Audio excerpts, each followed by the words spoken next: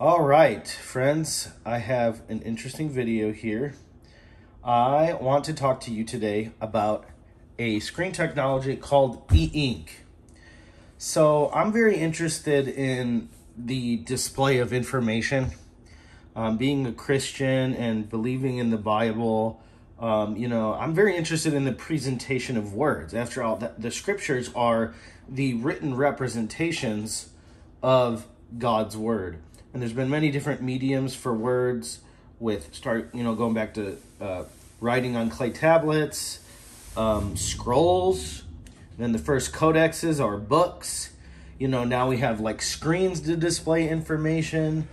So I'm very interested in this stuff, and I use this stuff a lot. So I want to talk to you today about what is e-ink, e-ink is the company. The technology is called e-paper, okay? So let me explain something to you, okay? So this here is an iPad. This is an Onyx Books Note Air, okay? Or Note Air 2, okay? This is a traditional screen that you might be used to, you might have on your phone, an LED or I don't know if it's an LCD, okay? And basically how these screens work is on the iPad, okay, you can see some of the Greek stuff that I'm working on. On this iPad, this screen, what it is there are all these pixels, okay? And a pixel, as far as I can tell, pixels are made up of three tiny light bulbs. And I think they have red, green, and blue. And every color, a bunch of colors can be made simply by changing the intensity of those three color lights and forming the pixels, okay? And this has, I don't know what the number is, but a lot of pixels, okay? And essentially what there is these lights are there's light going from the back of the bottom of the device in the back of the screen. It's going up and it's beaming those lights on a panel, and the panel is what you're seeing on the thing, okay? And now with an e-ink device, okay, an e-ink device, it's not produced with LEDs.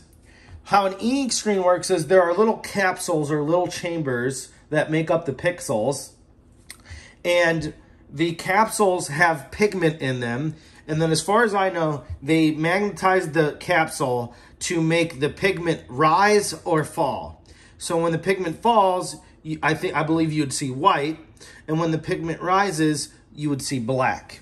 And they are working on color technology for this, but I'll talk about that in a minute. But so you say, why are you talking about this? Well, there are some significant differences here in how this technology works. So on this one, you have light beaming into your eyes all the time. Here, and there's actually no light at all on this device. What you're seeing right here is the screen without any, there's the light in the room, okay? And that's the thing about ink. Ink doesn't really need light for you to be able to see it, because what you're seeing is e-paper. It's paper, it's ink, pigment in a screen, and you're seeing actual ink kind of pigment. Whereas this, even though you're seeing black here, that you're just seeing light on a screen. And so one of the things is, like with a LED light, you might have heard of blue light, okay? And there's been studies done on blue light, and they say blue light, like it can make it so that you don't sleep well at night. So if like you're on your phone or you're on an iPad a lot, it might keep you from sleeping. I personally get headaches when I use, I have a MacBook here on my right that you can't see, but I have this iPad, and what happens is I get headaches. And the reason for that is because you have lights beaming into your eyes, and so you ever see, you get up in the morning, if you try to look at your phone or something, and it's too bright and you turn the brightness down, it's because, you got light beaming into your eyes, okay? And the other thing about this is, in order to save battery power with an LED panel or an LED screen, these lights they flicker technically. Now they flicker so fast that your eye can't actually perceive it. And they do that in an attempt to make the battery life longer, from what I can last longer. So you have these lights beaming your eyes, and they're constantly flickering. And I don't know what, we don't know, I don't know all the long-term effects that this will have on your eye health and stuff. But like for me, like when I've been looking at a screen for long periods of time, I actually start to get headaches. And so I'm starting to switch things over to e-ink devices. This is what I mainly use. This has basically replaced my iPad for now. A couple other things to talk about is the e-ink battery life is way longer because, okay, right now this screen's using almost no power because all it has to do is do the initial magnetization of the capsules, and this display is right here. In fact, I can do a custom lock screen on this where I lock it and like I can have it show like whatever image and it'll just be there and it's not using the device. This iPad right now, the screen that's on right now, like that's using up power because the battery is having to light all of those lights for you know, a period of time. The other thing is like writing is interesting. Now you can write if you have an iPad and you have, you know, a stylus, which this is I don't remember which one this is, but like you can write notes and stuff, but you're writing on a glass screen, feels really glassy. Now with a lot of like now I could do that also with this, but with this device, it feels a lot more like writing on paper. Okay, so I don't know if you can hear that, but it actually feels a lot like writing on paper. And so this is kind of like I have an iPad, or I kind of have a tablet and a digital notepad. Now, the other thing about this is running full Android. And so I can run Google Play. For example, like here's the Play Store, and I don't know what's going to pop up here. So, you know, sometimes they have goofy advertisements, okay? But like you can download whatever apps. This is running full Android, but it is only black and white. But reading on this is very nice on your eyes.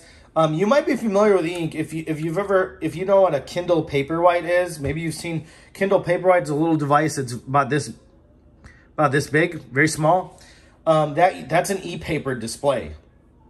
Okay, so the cons of this are it's better for your eyes. You're not going to get headaches from it. The contrast is definitely not as good as, you know, like. Let me see if I get really close to the camera. You know, you see the displays.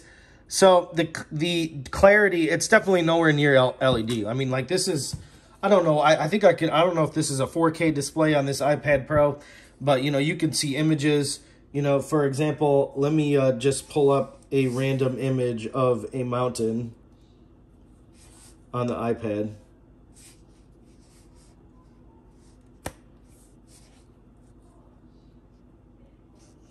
You know, here's an image of an iPad on a mountain on an iPad. And you'll see on the ink, so number one, it's not going to be in color.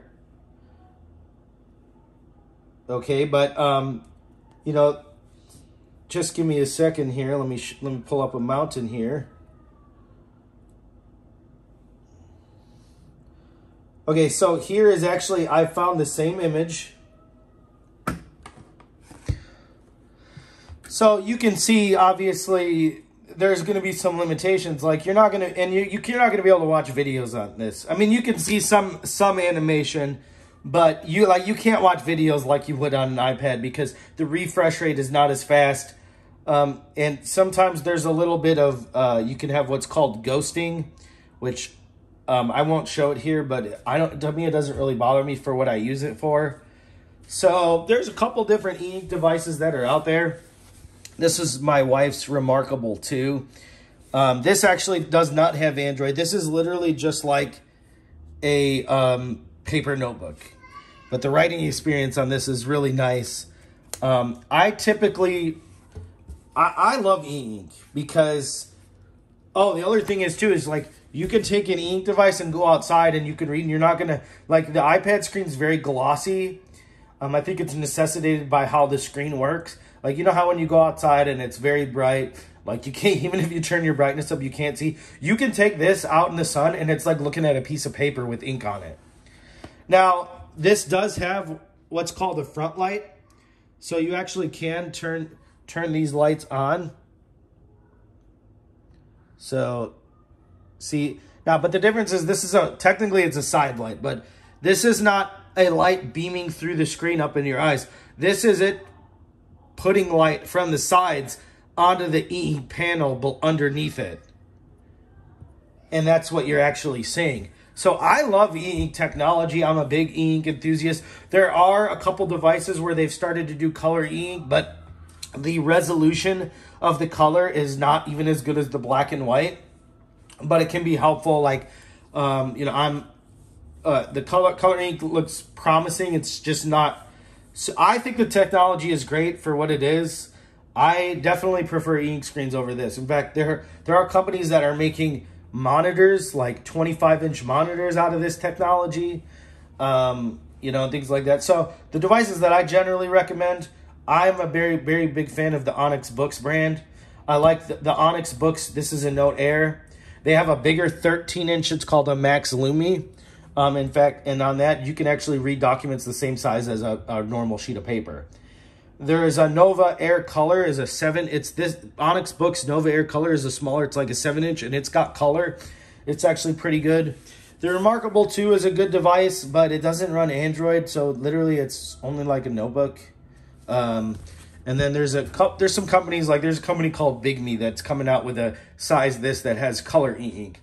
So I'm a huge enthusiast of e-ink. I recommend it. If you are somebody, like I'm a missionary and I preach a lot and I study a lot, so I have a Memrise app here. I'm on this, memorizing Greek and Hebrew vocabulary. I read a ton. I got Kindle. I take notes. Like I was just this morning, I was working on a sermon note for a, this is a sermon that we're going to preach at a church actually this coming Sunday. And there's all sorts of things on here. I have Logos Bible software, and I do have some other things, but I generally use this device for entertainment, or not entertainment, for like work and stuff.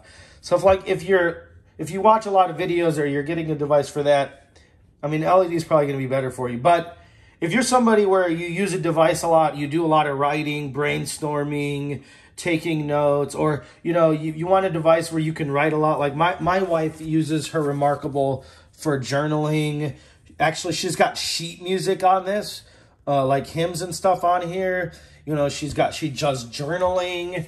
There's all sorts of things that you can do with e-paper. And e-paper, like really the e-ink devices, a lot of them are going towards having a really nice writing experience. So anyway, I've been wanting to make this video. I love e-ink. I would love to see Apple produce like an e-ink device. Unfortunately, they haven't yet. So anyway, I will include a couple links in the descriptions to maybe where you can, I might put some links in here where you can read more about e-ink technology. And I'll put a couple links on where you can get some of these devices. So thanks. If you like the content that you're seeing here, please subscribe. Please share the videos. I would like to build my channel. Once I get to a certain number of followers on the channel, I can start getting I can start doing more Bible reviews, because more companies will be willing to send me those. So anyway, yeah, thanks for your time, and I hope that you learned something, and I hope I've piqued your interest in e-paper technology.